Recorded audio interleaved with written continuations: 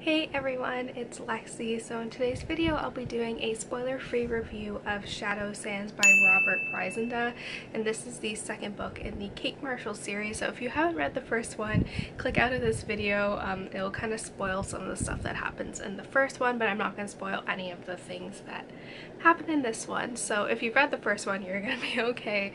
But basically the premise of this series is that it follows a former police officer named Kate Marshall who 15 years ago was involved in the Nine Elms cannibal I guess investigation, and she was the one who ended up capturing the killer. And so what should have been a tremendous moment in her career ended up being the worst moment in her entire life, because the media ended up tearing her apart because she ended up having a affair with the killer before, you know, she figured out who he was, and she ended up having a kid with them. So that kind of makes her world kind of fall apart around her. And so 15 years after the fact, she's still putting together the pieces of herself that she lost from that event, and so it kind of takes off from there. But now she is a criminology professor at a university. And so the premise of this book in particular is Kate is scuba diving with her son, and they end up stumbling upon a body in the reservoir that they are diving at.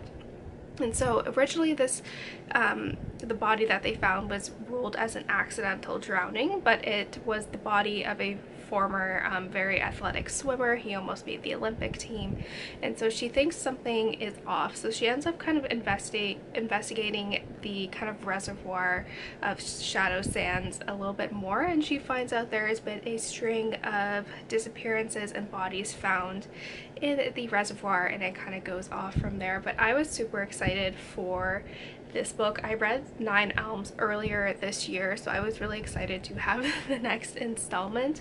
But what I really love about this author in particular, especially with his Erica Foster series, is how incredibly fast-paced this book or his writing style is. I read like the first, I only read for like maybe an hour or two, and I read 100 pages. His chapters are very short, so I feel like they always end on a cliffhanger and you just want to continue reading.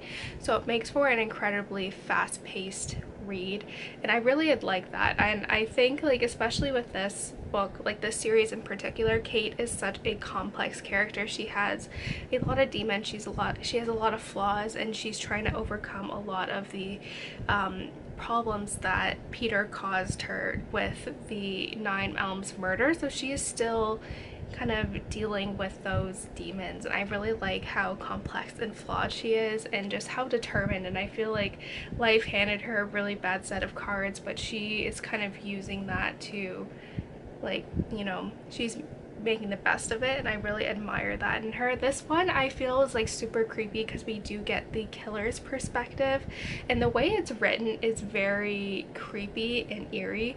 For me in particular, I was just like, the way it's written, I'm not going to spoil kind of what it is, but it kind of is like he's watching someone, and that like totally creeps me out when you kind of aren't, like, you know someone's there but you can't necessarily like see them. Like, that is so creepy. But I really like how he incorporated that into this one. I really enjoyed it. He's done that before with the Erica Foster series, so it's not really necessarily new to him, but it was still a lot of fun. Like I said, this one was really fast paced, and it was more kind of dealing with this, like in this one in particular, even though it's like a string of murders, we're dealing with the most current one, which I enjoyed usually. So that one was pretty good. And my only complaint is that I did feel like the ending was a tad bit rushed, but it did end on an amazing climax. Like, it was just super intense with everything that was going on, and I did not guess who the killer was. So I feel like this one stumped me, so I feel very good about that. But I just feel like it ended too abruptly.